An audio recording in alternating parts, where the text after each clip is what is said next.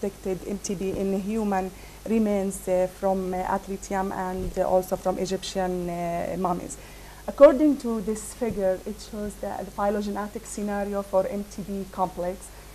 All members of Mycobacterium tuberculosis had descended from one common ancestor, and then due to numerous sequence polymorphism and unidirectional deletion, accumulation deletion, these members are differentiated into different lineages and different species and subspecies.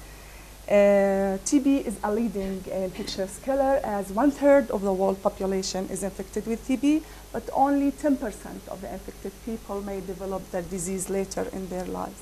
And 9 million new cases, 2 million deaths each year. Each year, there are 500,000 cases of multi-drug resistance strain and 50,000 of extensively drug resistance.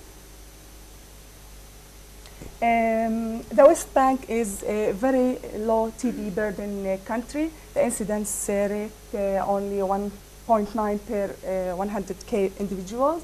And according to this figure, actually this is according to Palestinian Ministry of Health records, the cases in the West Bank from 2004 to March 2015 ranges from 2 to 9 per year, and these cases were confirmed by either by microscopy or culture. So the circulating pathogens of MTB in our area was identified by molecular technique in our research laboratory at Al-Quds by using real-time PCR, but recently the Palestinian Ministry of Health used the hand test for differentiating. So the circulating pathogen or the causative pathogen of pulmonary TB, mainly Mycobacterium tuberculosis, except of 2 cases caused by M. bovis, but actually these persons were suffering from immunodeficiency. But in the last 2 years, something is okay. In the last 2 years, the pathogens, we have noticed the emergence of tuberculous mycobacterium, the environmental bacterium intracellular. So what about bovine TB in the West Bank? Actually, we investigated in a study that conducted in 2012, we investigated 254 animals, and we found 3% of them were positive for TB using PCR. We all know that TB is an emergent disease. So for better understanding of evolutionary process, we thought that our objective was to investigate the presence of TB in ancient bone sample excavated from es-Sultan ancient Jericho. So we already have the modern stuff, so we thought that we can compare the genetic profile from samples ancient and modern.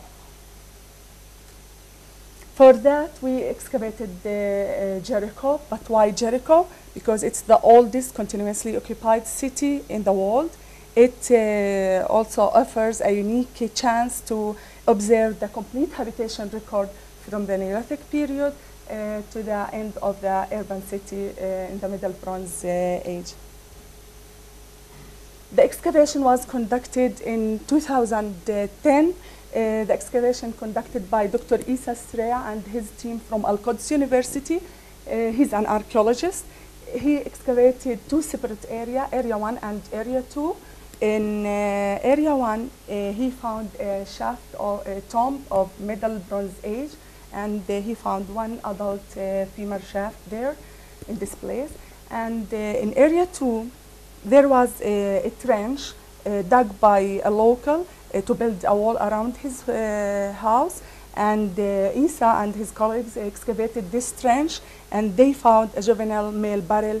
The little pottery fragment dated that to EB4. And also they closed this site, and the local allowed them to dig his land, and they did. They found a family barrel of dolmen type, and they found 3 skeletons, 2 adults and 1 juvenile female. They took samples, soil, and other stuff.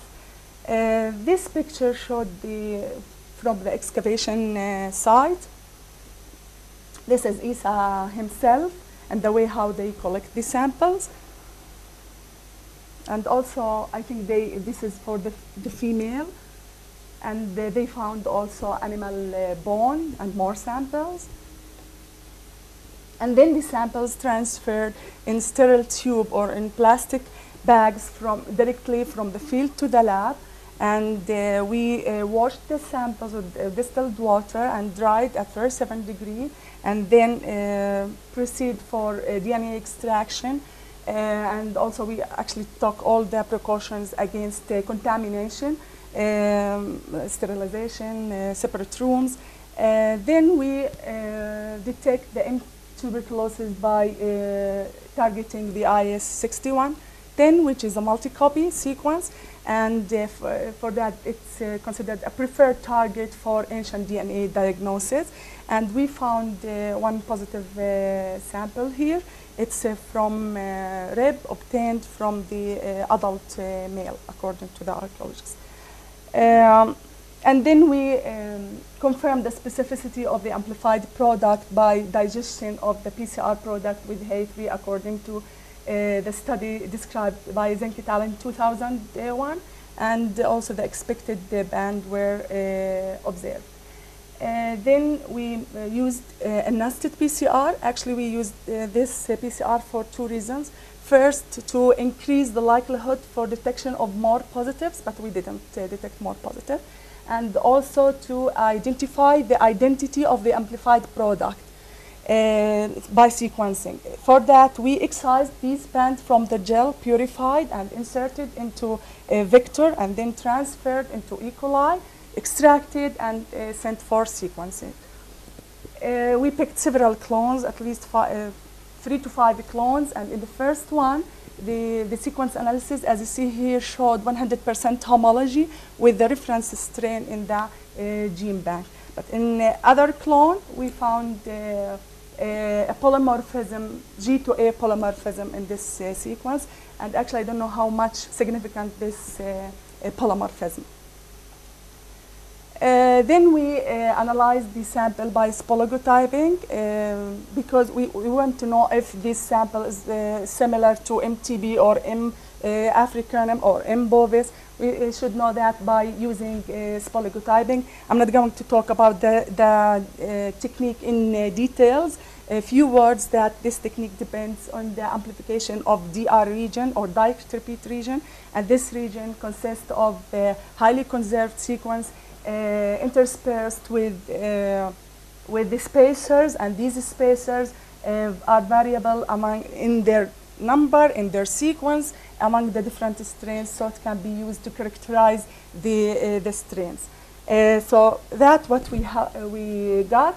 This is the real film of spologotyping, and the pattern did not show or did not correspond to any existing TB pattern in the database.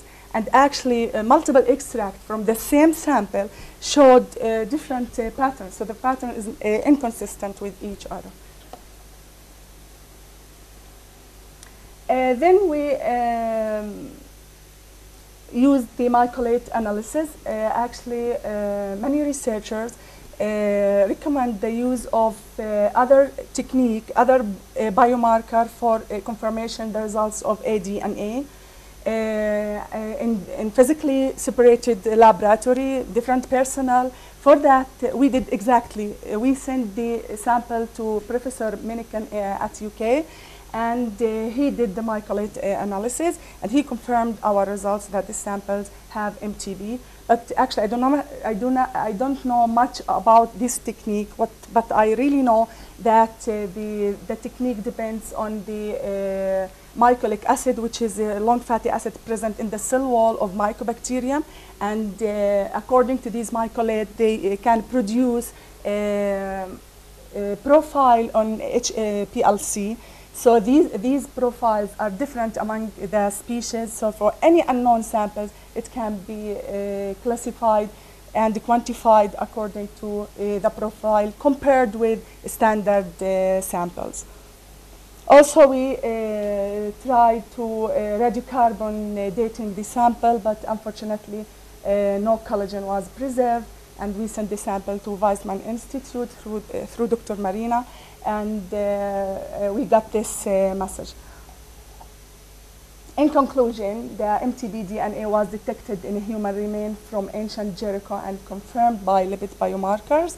And also we are still waiting for the metagenomic sequence because we sent the sample also through Professor Spiegelman to Dr.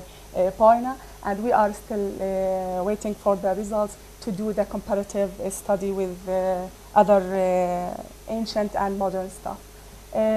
Finally, I'd like to thank all these people at Al-Quds University and the Hebrew University, and from people in the Palestinian Ministry of Health, the collaborator, and also the fund by DFK. And thank you all.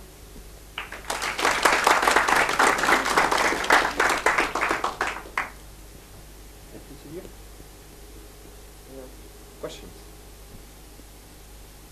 Are there any morphological signs for to be in this bone material from Jericho? Sorry?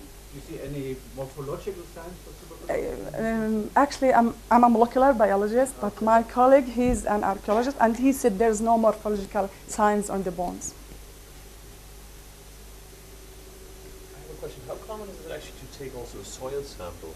Because, I mean, from our metagenomic analysis that we have done over the last few years, we see that in every bone, actually, that I think we've ever looked at, we have Mycobacteria. It's one of the most common soil bacteria. Yeah. And like I said before, there are hundreds of species that are not sequenced, they're not Yeah. in databases. Yeah. They all have mycolic acids. We don't know how their mycolic acids look like.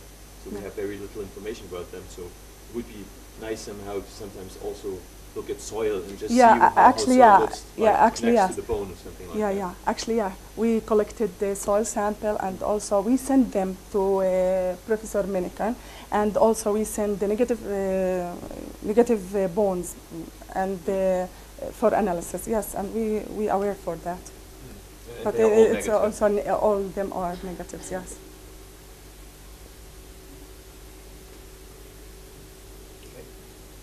There.